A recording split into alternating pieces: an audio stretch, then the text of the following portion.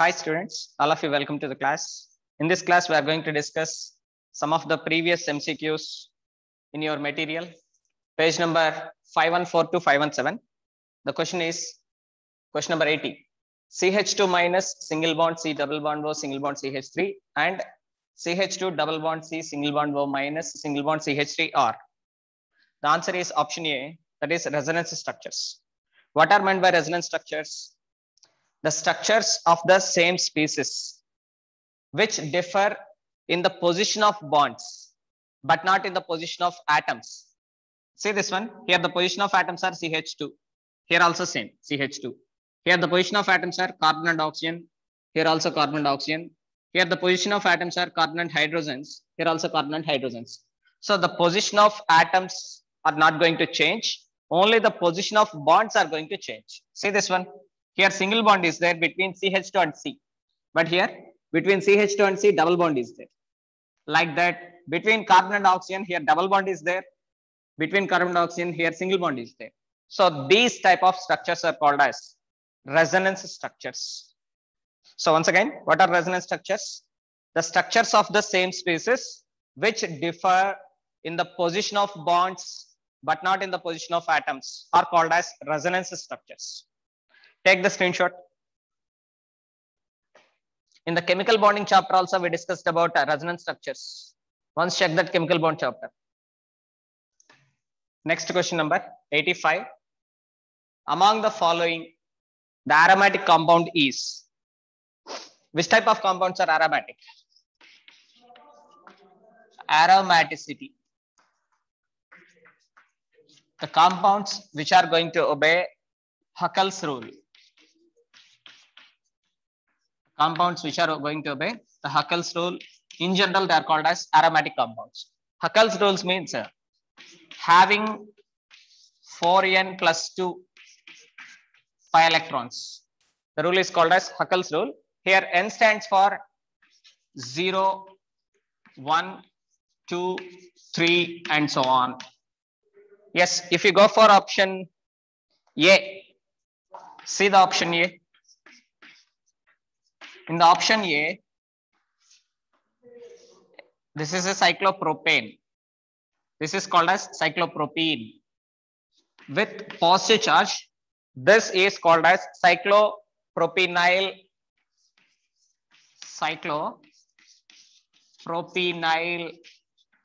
cation or cyclopropyl carbocation. In this one, the number of rings is equal to 1. Here n value is taken as 1, that is 4 into 1. 1 or 0. Actually here n not stands for number of rings. Sorry my dear students. Here n is an integer value. Here n is taken as 0.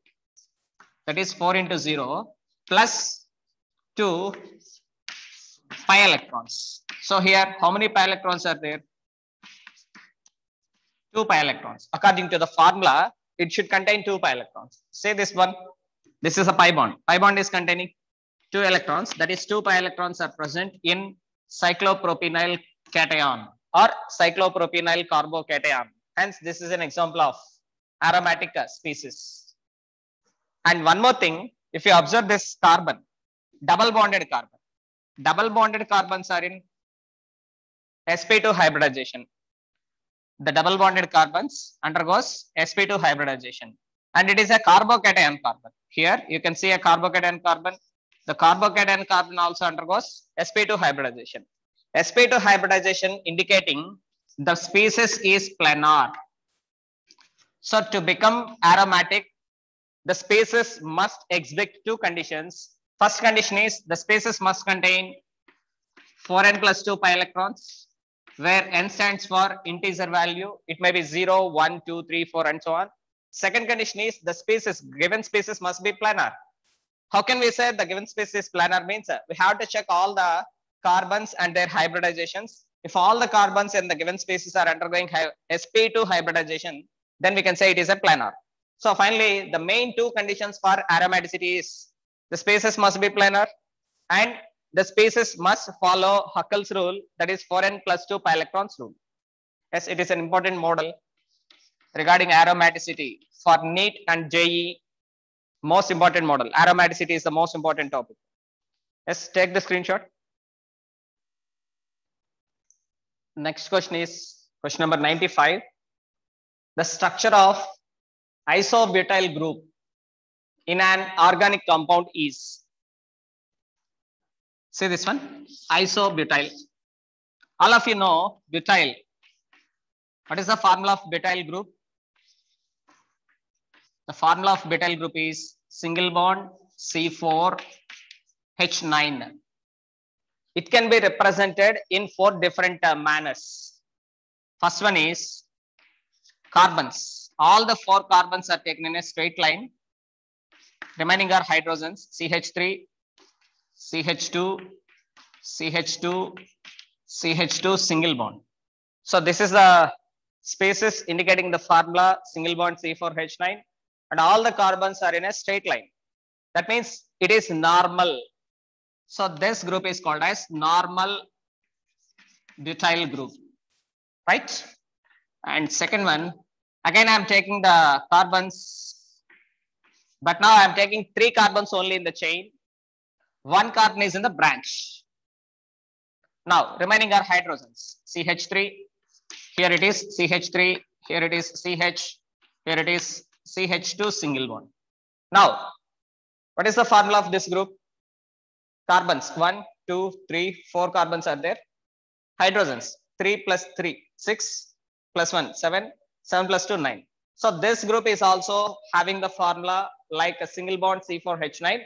This is similar to butyl group. Similar to butyl group in the formula. And in the normal butyl group, single bond CH2 single bond is there. Here also single bond CH2 single bond is there.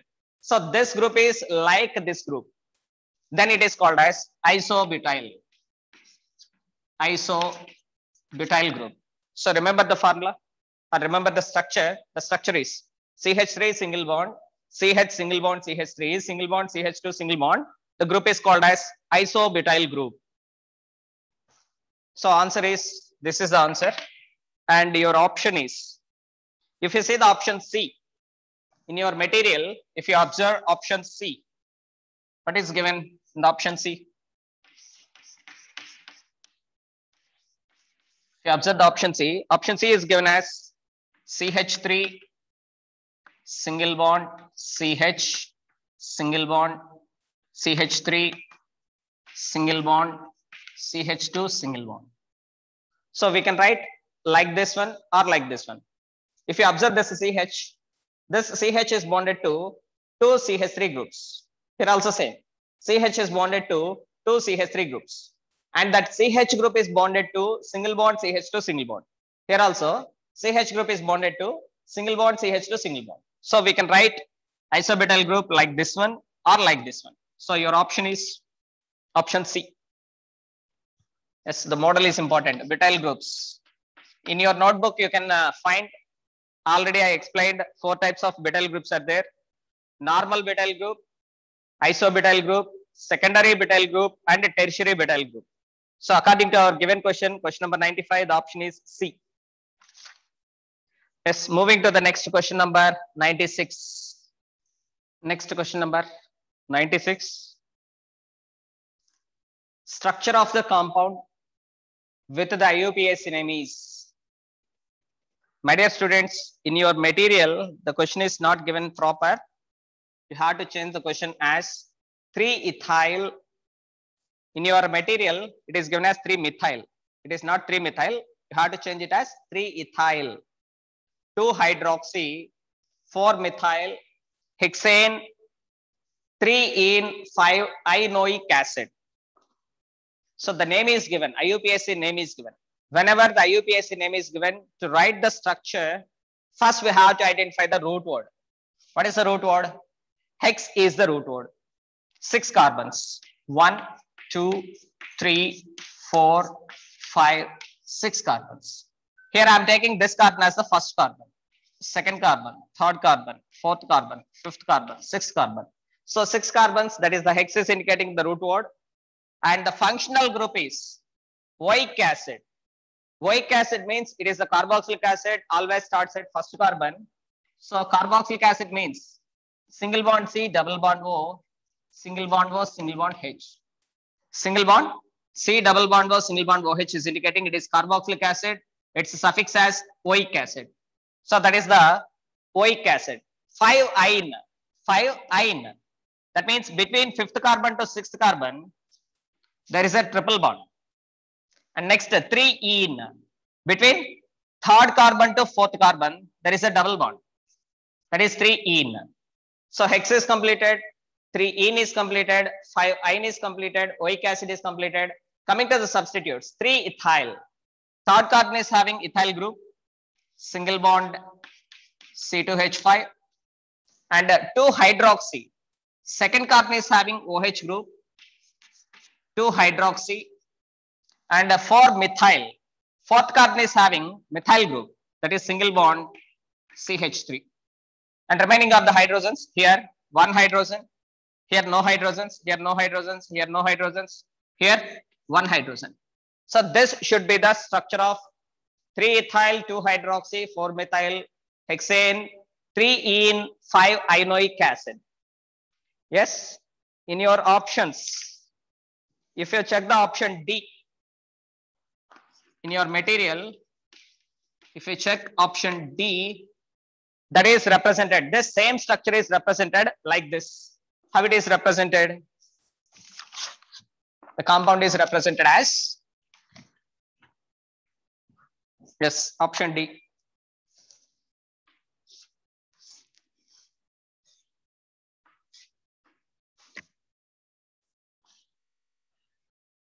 Option D. Right?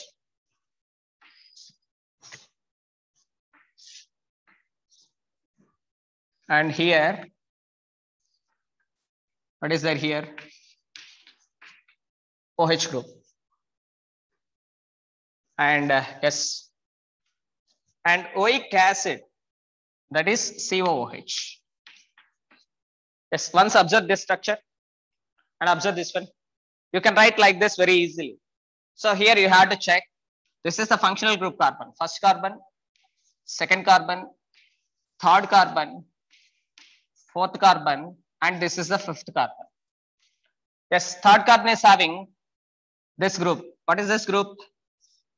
Here 1 carbon is there. Here 1 carbon is there. So 3rd carbon is having 2 groups containing hydrocarbon chain. That is ethyl group. That is 3-ethyl. And 2-hydroxy. 2-hydroxy means 2nd carbon having OH group. That is 2-hydroxy. Next, the 4th carbon is having a single bond. Here we can have a carbon, right? This is the CH3 group. That is 4th carbon having CH3 group. That is 4-methyl. And next, hex. Hex is indicating 6 carbons, right? 1, 2, 3, 4. Yes, this is the 5th carbon. This is the 6th carbon. Once again, 1, 2, 3, 4, 5, 6 carbons. That is indicating hex. 3-ene. Between 3rd carbon to 4th carbon, double bond is there. That is 3-ene. 5-ine. Between 5th carbon to 6th carbon, triple bond is there. So simply we can write the structure like this. Otherwise, we can write the structure like this also. Take the screenshot.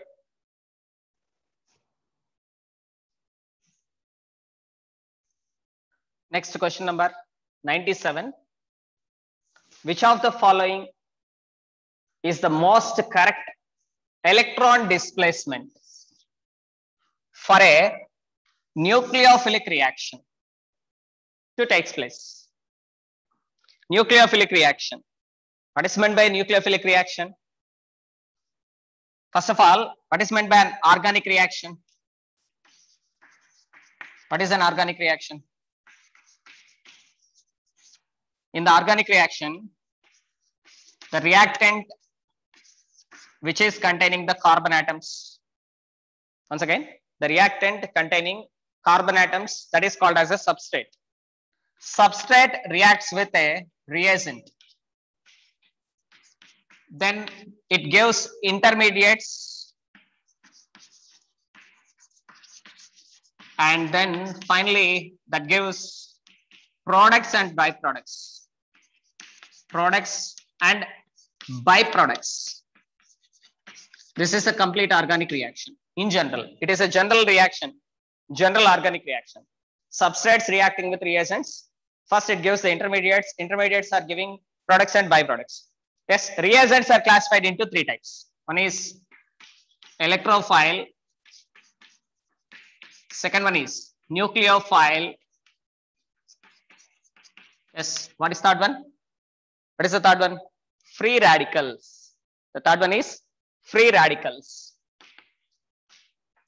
Of course, one more is there. One more is there, that is carbenes. But in the first PUC level, we are discussing about three types of reagents: electrophilic reagents, nucleophilic reagents, free radical reagents. Yes, once again read the question. Question number 97. Which of the following is most correct electron displacement for a nucleophilic reaction? So what is going to attack? What is acting as a reagent? Nucleophile is acting as a reagent. When a nucleophile is going to attack, what is required in the substrate? What is required in the substrate? Electrophile is required in the substrate.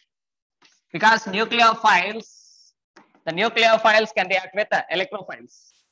Yes, if you check the option B, question number 97, if you check the option B, once check the option B, what is given in the option B? CH3, option B, CH3, single bond, CH, double bond, CH, single bond, CH2. I am writing like this. In the material, it is given as CH2. I am writing like this, single bond Cl. So this is the given option. So this species is undergoing nucleophilic reaction. Is it correct? Is it correct? How can you say it can undergo nucleophilic reaction? Why? Because means when electron displacement is observed. What is the electron displacement here? Chlorine is going to contain 3 lone pairs of electrons. Here pi bond electrons are there. Here lone pair is there. Here pi bond is there. So lone pair of electrons. Here sigma bond pair of electrons. Here pi bond pair of electrons are there.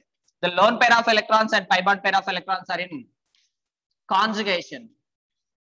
So whenever conjugation is there between lone pair of electrons and pi bond pair of electrons, we can write the resonating structures. So because of the resonating structures, when the delocalization of this pi bond pair of electrons are taking place towards this one, between this carbon and this carbon, single bond becomes double bond. Between this carbon and carbon, double bond becomes single bond. As a result, this bonded electrons, sigma bonded electrons, can completely taken by chlorine. Then chlorine is going to be removed. The chlorine is going to be removed in the form of Cl minus. What is removed here? Nucleophile is removed. Minus ions are called as nucleophiles. So this is the answer, option B. So whenever a nucleophile is removed, whenever a nucleophile is going to be removed, another nucleophile can attack, right? So instead of replacing this nucleophile, one more nucleophile is going to be replaced. So first of all, due to conjugation between lone pair of electrons present on chlorine and pi bond pair of electrons present between carbon and carbon, the lone pair of electrons and pi bond pair of electrons are in conjugation. Hence, due to delocalization of this pi electrons between this carbon to this carbon, this sigma bonded electrons are completely delocalized towards chlorine. Chlorine is removed in the form of Cl minus. Cl minus ion. Minus ions are called as nucleophiles. Take the screenshot. So this is all about today's class. Remaining previous year's questions will be studied in the next video lecture. Thank you for watching the video lectures. Please watch every video lecture till the end. And then try to practice remaining MCQs as many as possible. If you have any doubt, you can call me on my WhatsApp number between 7:30 p.m. to 9 p.m. Thank you one and all. Have a nice day.